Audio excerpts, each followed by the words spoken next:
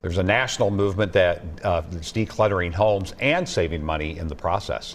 WCCO's Erin Hassanzadeh followed the chain of giving in one Twin Cities neighborhood and found it is also building new connections with neighbors. It all started with a simple idea. Hello. Give away what you don't want and ask for the things you need. There's 3 types of posts. So there's ask, and then give, and gratitude. After moving from Brooklyn and realizing her neighborhood didn't have a Buy Nothing online group, Sadie Struss started her neighborhood chapter. I was member number 1, yes. The group now has nearly 1,000 members who are saving money, cutting down on waste, and meeting their neighbors in the process. Everyone, I think, is just looking for some type of connection. Sadie's little one wasn't into this toy anymore, so it made its way to Maura Caldwell's house.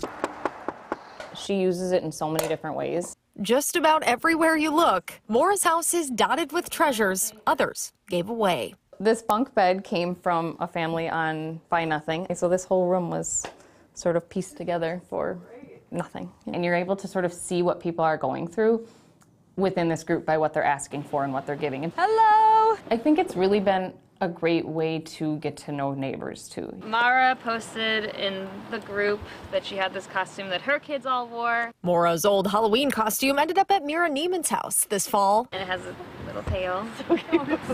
And this summer, when Mira's garden exploded. Half my other crops died, but for some reason my tomatoes went crazy. She teamed up with her mom to can all those extra tomatoes with an ask and an offer for the group. I need your jars, but also I will gift you sauce. And it just created a sense of community in my community that I hadn't had. Bye! I know half the neighbors now, I know their names. Hello! So she posted these and I got really excited because I knew he would love them. He kind of loves to do 5, 4, 3, 2, 1, blast off. Jabay Kaiser's 2-year-old is enjoying things that Mira's kids no longer did. There are so many things that you buy that are just very short-lived. We're new to Minnesota, and so it's been a great way to meet neighbors. And one of those neighbors, JC Cross, took Jabay up on an offer to clear out old party decorations. After the party, I was like, maybe somebody would want this balloon arch? I don't know. I use it for my 6-year-old's birthday party. And I was like, well, it's 16 feet.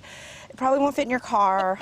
So he actually walked over here and he carried it, a 16-foot balloon arch, back to his house. We put it out back and we had a couple bouncy castles. It turned out to be a beautiful day in October. People share stuff that I wouldn't think would be shared. Like what? Like empty rolls of toilet paper. For many, this group is a window into the lives of others.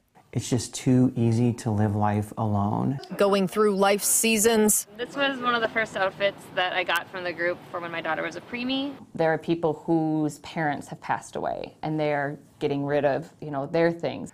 I went through an unfortunate and unwanted divorce. Being a part of something like this gives people an opportunity to connect and get to know one another and share life together. With the people you live next to, but never really know.